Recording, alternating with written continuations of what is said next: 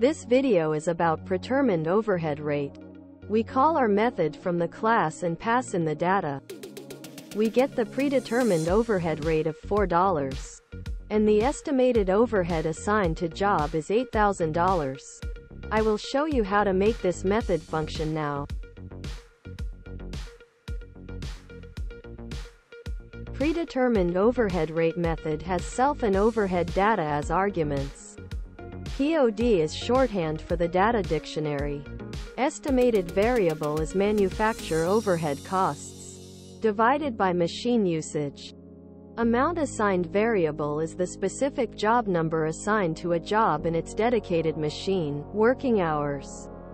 This example has job 302 machine hours as dictionary key. Amount assigned variable multiplied by estimated variable. Then we print out this information. In our management.py file we have the data dictionary.